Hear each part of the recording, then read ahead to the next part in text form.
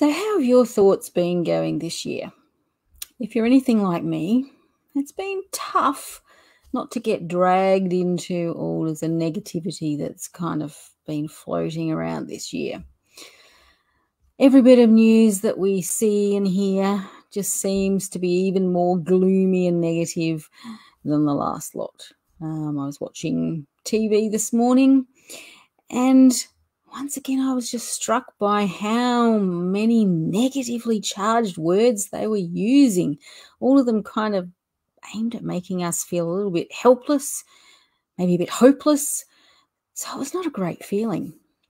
Hi, I'm Marianne from One Life to Flourish, and welcome to tonight's episode of Monday Motivation. And tonight I am going to be talking about clearing out some of the mental crap of 2020. Now, if you know someone who might enjoy hearing about this or find it useful to get some hints, then please invite them along using the arrow somewhere down below me. Now, we're also going live in a few different locations. I am at One Life to Flourish, so that's where, if you want to make some comments, you'd need to be. All right, let's dig in a little bit to what's happening actually in the news, because it's kind of interesting. Let's look at, and then we're going to look at some useful hacks to actually get through and set ourselves up ready for 2021, whatever happens then. So we're living in unprecedented times where the world is paying a horrific toll. Does this sound kind of familiar? This is actually my TV news babble example that I just made up, using a lot of the terms that they kind of use a lot. Now, these kinds of terms actually start to make us feel scared and worried. So why would news reports do that? Why are they kind of constantly focusing on doom and gloom kinds of words? I mean, language is a really powerful thing, and obviously news media know that. And basically, it's so powerful because it's something that we internalize. And it kind of gets interpreted and used in different ways by our conscious and our unconscious mind. So it is really important to be aware of what the words are around us. Now, the fact is that, the reporting that is delivered to us every day could be a whole heck of a lot less emotive than what it actually is. And probably once upon a time, it actually was a little bit more moderate and a little bit more neutral than it is now. But probably due to our current 24-hour news cycle, maybe the pressure to actually get an audience with social media and all sorts of things competing means that the language that's being used is more persuasively negative, if that doesn't quite make sense. But basically they're using persuasive kinds of words, but it's to persuade us that things are not great. So why on earth are they doing this? Basically, it's actually to get us hooked in. It's feeding into one of our natural human biases, and this is called the negativity bias. Now, I've talked about this before, a little bit earlier on this year when I was talking about procrastination, but this negativity bias applies to lots of things happening in our life. And essentially what it means is that we are naturally drawn to seek out information about things that are potentially dangerous, threatening, negative. All right, so it's just kind of a natural, hardwired kind of thing. And once upon a time, it was there to actually help us survive. Because if we could see where the danger was coming from, where there was a possible threat, then we could actually do something about it and save ourselves. That was a good thing. Now, of course, I suppose with all the things that happen in the world and the way the news is set up, we're actually constantly being told about negative situations that are actually not threatening to us in the immediate a lot of the time. Sometimes they are. I mean, COVID-19, definitely we need to know a bit about what's going on with that so that we can do the best we can to get through it. But if you think about over time what kinds of things are reported, a lot of it is stuff that just kind of stirs up negative emotion, and we can't do anything about it. And that's part of the problem. So, it really does matter what we're actually seeing from whatever source we get our news from. And it doesn't matter if it's like TV, radio, newspaper, or social media. They all feed into our negativity bias. And this becomes a bit of a problem. So if you've actually found yourself feeling more anxious, possibly less confident, just generally more worried, or having more worrying kinds of thoughts than ever during this year, then just kind of have a little bit of a think. How much of your time have you actually spent watching different kinds of news and reports around things that are happening in the world? Chances are, because of the times that we're living in, you've actually been watching it a lot more than maybe you normally would have, or maybe some of the stuff that's coming across to us is a lot more of a scary kind of nature than what it has been in the past.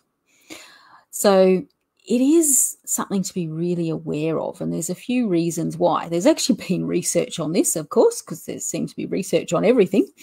But basically, research into the impact of negative news coverage kind of gives us a little bit of a wake-up call. So basically what this research has found, and there's been a few different kinds of research in a few different places. So this is my, kind of bringing together of it all. So basically, if you're seeing negative news, it can actually significantly and pretty much immediately change your mood, particularly when the focus of that negative story is around some kind of suffering and the emotional toll that it's having on someone. So think about, how they interview people, what kinds of things they talk about, all of that sort of stuff. Now, it also changes the way that you personally worry about things. So in other words, it kind of increases your level of worry, I suppose. So, and this is after only watching about 14 minutes, if you can believe that, which is pretty scary. It's kind of having all of these impacts on you. So basically, if you watch some of this really negative kind of news, wherever you're getting it from, within 14 minutes, it can actually impact on your own personal worrying. And the things that you worry about start to feel more threatening, more severe than they actually are. We actually lose our perspective on what's really happening in our life. Now, of course, the other thing that's tied to this is it actually sets off our stress response, our fight or flight response. And when we're watching negative stories, it releases stress hormones. And as has been happening this year, we actually experience a sustained crisis kind of situation. So in other words, we're constantly being bombarded with these stress hormones, this flight or fight response. And because of the constancy of it, it actually leads to things like anxiety, depression, issues with sleep, and ultimately feelings of fatigue. So that kind of sounds familiar with some of the things that people are talking about experiencing this year, and this is why. All right, so we've talked about one of the problems, and basically what's been happening this year is, for most of us, our mind has just been getting filled up with this constant bombardment of negativity. So to actually get ourselves ready for the new year, whatever it's going to hold, we actually need to come up with some strategies for dealing with what's been happening this year, to set ourselves up to be, I suppose, more resilient mentally for whatever might happen. I mean, who knows what 2021 is going to bring? Could be great stuff. Let's hope so, but we don't know. All right, so let's go through now my tips and my hacks to actually help you. So the first few are actually around managing this whole bombardment of negativity through the news sources that we choose. So thinking about that 14 minutes that I talked about, obviously the first thing is actually to try and limit how much exposure you're getting to negative news sources every day. Try and keep it lower than the 14 minutes essentially. So obviously we need to know what's going on. We need to know what the rules are around, the situation with COVID, but you don't have to kind of dive into it. So find out what you need to know in the way that's going to have the least impact. And sometimes that's through seeing writing rather than seeing visual images and that kind of thing. So what I've found useful to do this year, just to try and minimize that impact, is to actually do, something like, instead of watching the entire news that's on the TV, I'll watch the headlines. And if there's something that comes up in the headlines that says there's a change to something, I might watch a little bit just to find out what that is. And then I stop watching it. I usually just turn it off, go and do something a bit more fun, or, watch a show that's a bit more fun, something like that. And then, because I like to know what's happening with the weather, I'll then come back in at the end and actually see what's happening with the weather. All right, but I avoid all of that constant negative newscasting, starting off with what's happening with COVID, and then going from there, what's happening here, what's happening there, and all of those sorts of things. So it's really good to actually do something nice and uplifting instead of actually watching the news, because it kind of gives you a good feeling knowing, I'm doing something positive for myself, rather than diving into all of this negativity. Now, if you feel like you need to watch the news for, say, longer than that 14-minute time span, then you can actually do something that is called worry time. Now, this is a way for you to actually minimize the effects. I would say if you get, if you found your emotions really impacted by watching the news, then, try and cut it down to almost nothing if you can.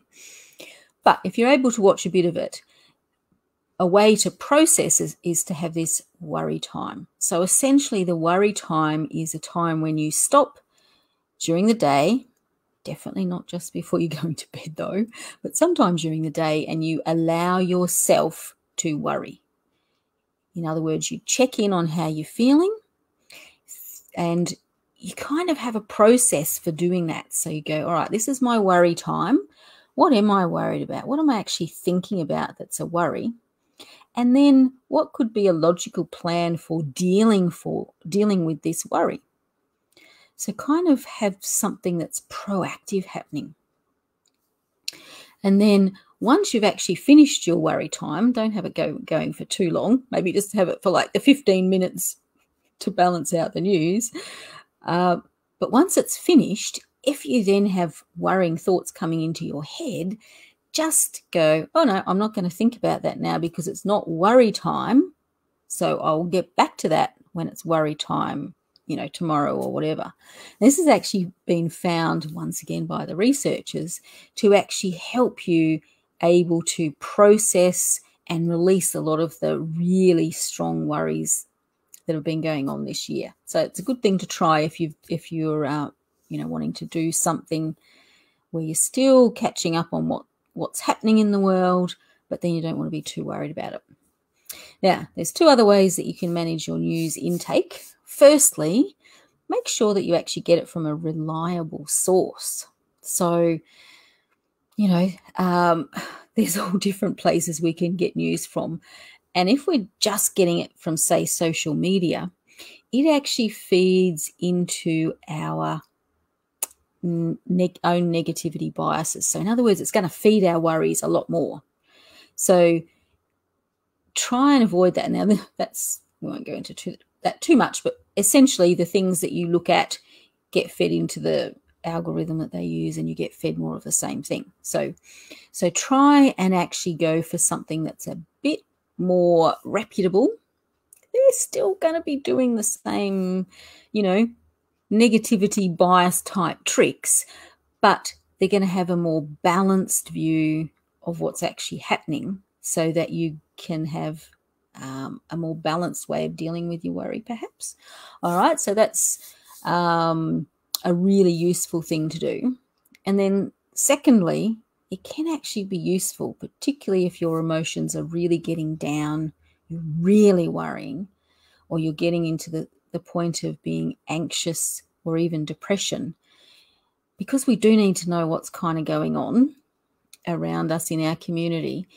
Maybe get someone else on board who's happy to do it, to act as sort of like a news reporter for you. So they're going to give you the details that you need to know, give it to you straight without all the emotional stuff. So find someone who can do that. So it could be your partner, could be a family member, could be a close friend. Just find someone who's happy, you know, to kind of go, oh, yep, this is what they've said. This is it, blah, blah, blah. All right. So try that for dealing with the news.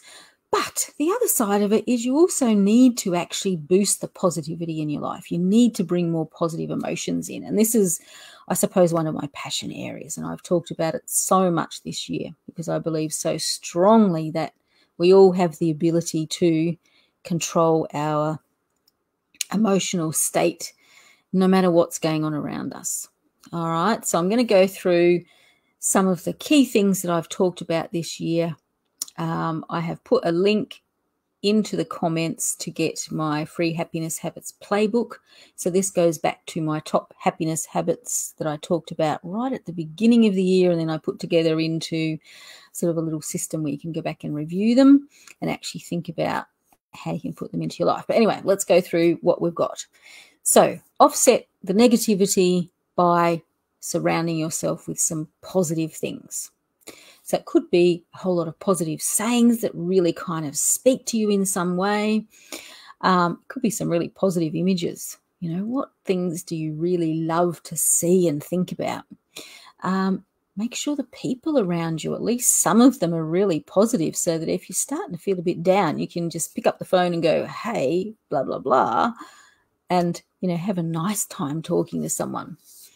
And it's probably also useful to create like a positive mantra to repeat if you're starting to feel a bit overwhelmed. And it can even be one linked to the news, you know, something like, you know, I know the news is focusing on my negativity bias, but I don't have to do that. I can focus on the positives. That's just something off the top of my head, but some kind of a thing that you can repeat that can actually make you feel better. All right. Next thing, as much as you are able, and this can vary depending on what's happening where you're living, but as much as you are able, spend some time outside.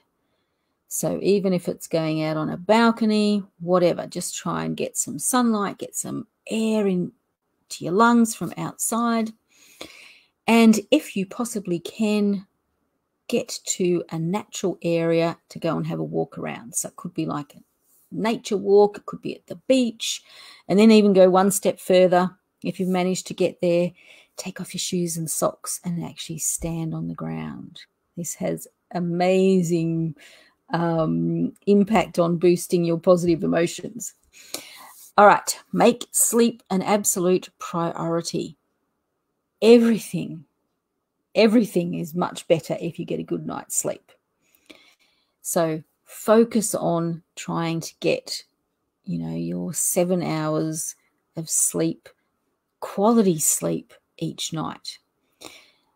It's going to make you feel better, but it's also going to do a whole lot around resetting what's going on in your body and also helping to manage those stress hormones and other things that are happening in a much better way. All right. Practice mindfulness and meditation. This is an absolute must do if you want to try and create more positive emotions in your life. And particularly if you want to try and defeat worry. And then my final tips are just get some healthy habits going. They're seriously eating unhealthy food and never exercising just kind of helps you to get into worry whereas doing the opposite of that helps you to get out of it. All right, so having beautiful whole foods, having, some exercise, moving your body around, you can't beat them. All right, so they're my top tips. If you need some more, you can get the Happiness Habits Playbook. It is definitely worth it if you've been struggling. So we've looked at the positive, we've looked at the negative. Basically, the two ways that you have to sum up dealing with the mental crap from 2020 are to reduce and manage the amount of exposure that you're getting to news of any kind. Okay, and then work on building up your positive emotions. If you do these two things, then you'll set yourself up to be able to handle whatever 2021 brings. If it's positive stuff, then you're going to be in a great frame of mind.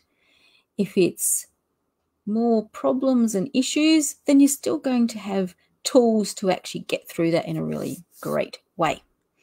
Okay, so just a little teaser again, which relates to what we've been talking about. Keep an eye out for a new program that I've put together that is there to actually help you clear out the crap, ready to face a great 2021. So this is particularly talking about mentally and emotionally.